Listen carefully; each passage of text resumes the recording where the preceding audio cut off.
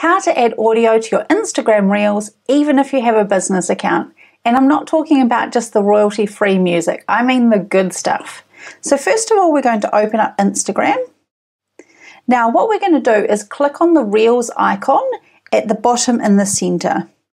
And then we're just going to flick through some Reels until we find audio that we like. So for example, if I liked this audio and I wanted to use it again, what I would do is click on the audio in the bottom left-hand corner.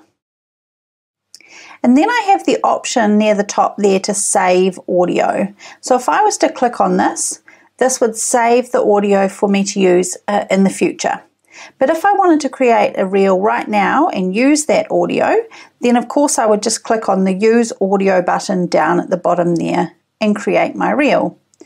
Now, to find that saved audio, there's a couple of ways that we can do it. So we can head back here and click to create a reel. So we click on the camera icon at the top right.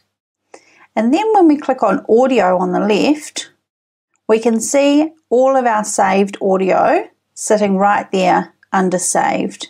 Now the other way that we can access that saved audio is we can head all the way back to our account and click on the three lines at the top right. And then we want to choose saved. And we now have a wee folder sitting there with all of our audio ready to go.